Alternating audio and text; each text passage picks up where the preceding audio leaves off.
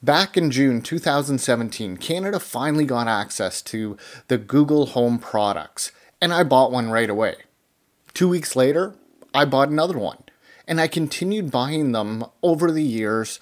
I bought the Nest Minis, I bought the displays, I bought a larger speaker for in the backyard.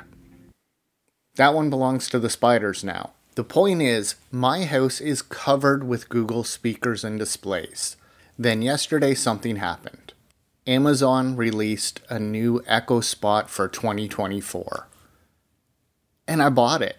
Now, they seem to be marketing the brand new Echo Spot as a smart alarm clock. And that's exactly what I plan to use this for. So, is it time to say goodbye to the Google Nest Mini that's sitting beside my bed and get something that's a little more modern and, not so filthy? That's gross, right?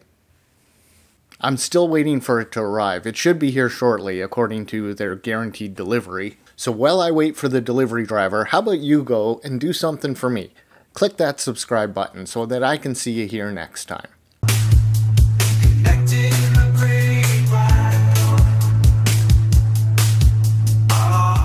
Hi, I'm Joe from ASmarterHomeCanada. Amazon just arrived and, now it's weird.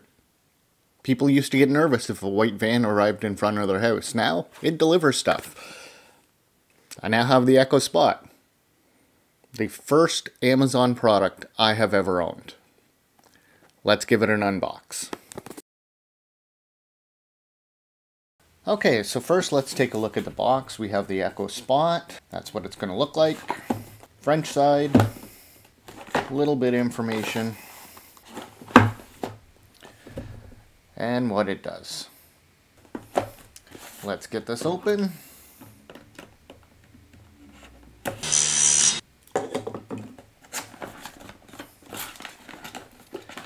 Not much packaging, it's just kind of sitting loose in the box there.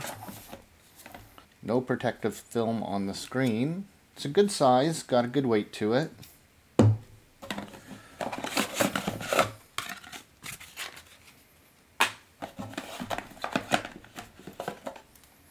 Power adapter, little bulky, but that's fine.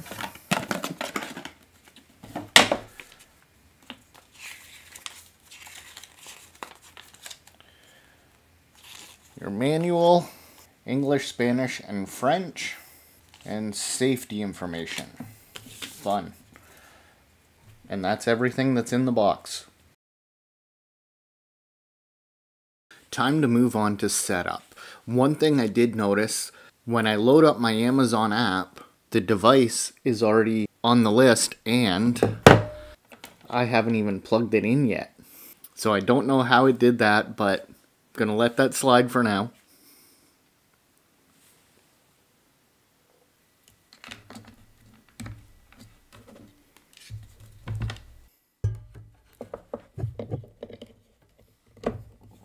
I'm just going to let it run through the boot up sequence here. I'll fast forward any non-important parts.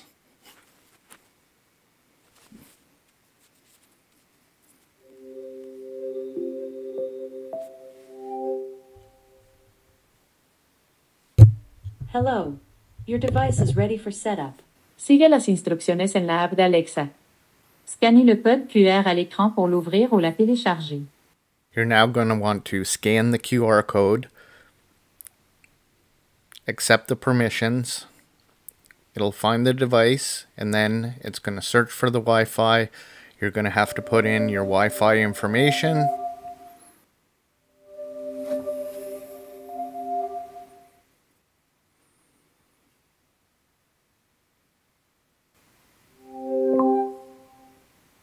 I'm going to make a few updates to your device. While I do this, please continue setup in the Alexa app.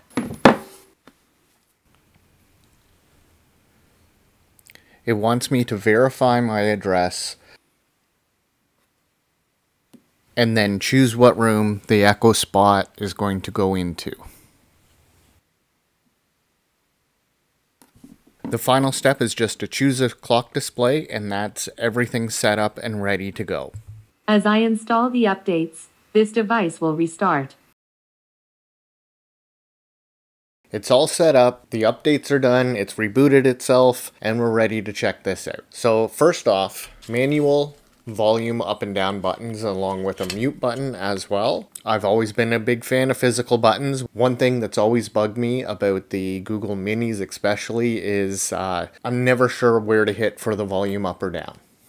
This fixes that, which is nice. It's a good feature. From what I've found, this device is exactly as advertised. It's a smart alarm clock. The small display is nice, and it's really nice that you can change the clock. There's plenty of options for that. You get some limited information on there as well. It does notify you of your Amazon deliveries, which I found out because it just happened to be on there. There is a menu on the device, and it is a touch screen, so you swipe down to bring the menu up. This gives you your menu options. The home button goes back to the clock face. The sun icon is your brightness up and down. Moon is your do not disturb, and the gear icon is your settings, where it's going to bring up another menu where you can customize your clock face, set up your Bluetooth, configure the display. In that one, I suggest turning on adaptive brightness and night mode. Under the sounds option, you can set your defaults for media volume, alarm volume. You can pick your alarm sounds. Here you can also turn on the request a sound at the start and end, so you know when your assistant is listening to you. In the settings menu, you will also have access to the help section, accessibility options, and all the legal mumbo jumbo that they throw on there. It's been about 48 hours since I've replaced my Google Nest Mini with the Amazon Echo Spot. It's sitting in the same location beside my bed, and I'm using it for the same functions that I was using the Nest Mini for. Now keep in mind, I've never used an Amazon Alexa product before, so I'm still learning. One of the first things I checked out was the maximum volume of the Echo Spot. I found that it topped out between 80 to 85 decibels, which is pretty good for a small speaker. I'm not throwing raves or anything, so for a bedroom, it's absolutely perfect. You're never going to need that much volume. I also found out while testing the volume, I'm really not a fan of Amazon Music. I really wish I could have my YouTube music play through the Echo Spot. I doubt that will ever happen though. If you know a workaround, let me know in the comments. Please. By using it on the nightstand, I found out a couple things. The display is perfect. It's not overpowering or intrusive. It doesn't light up the room. It doesn't cast this weird glow. You don't even notice it's there. One thing I always did with the Google was at night I would play ocean sounds, wave sounds. I found this helped me breathe better. I was more in rhythm and I could fall asleep faster, and it's something I've been doing for years. So by switching to the Echo Spot, I had to figure out how to do this again. I guess with Alexa, you have to add... Hi. This might answer your question. No, Addition quiet. is one of the... With Alexa, you actually have to add a skill, and this was something I knew nothing about because, like I said, I've never used it before. So you have to add a certain skill to be able to play ocean noises. Skills are something I'm going to have to really look into because there seems to be a lot of them. This might be an area that Alexa has a big advantage over Google. So I'm going to be exploring that in the future. But I did manage to get one downloaded or added or whatever, and it works fairly well. One thing that I'm not a big fan of is when it does have the ocean sounds playing, it overrides the clock face. Even when you go back to home, after a certain amount of time, it is going to go back and just show what it's playing again. I wish it would just stay on the clock face. For a quick 48-hour test, I'm quite happy with the Amazon Echo Spot. As a smart alarm clock, I think it's fantastic. Is it going to replace my Google Home Minis all around my house? Am I going to switch over to Amazon? Probably not. And in all honesty, if Google came out with something that looked like this, I probably would have bought that instead, as long as it was around the same price point. As for what's going to be staying at the bedside, it's not going to be this. And that's going to be it for this video. If you stuck around this far, please do me a favor, hit the like and subscribe button. It's real easy to do and it really helps out. Click on the beaver when he shows up during the song. If you didn't like the video, I don't care. I'm just an old Canadian guy in his new Canadian home, trying to make it a little bit smarter and having some fun while doing it. Thanks for watching.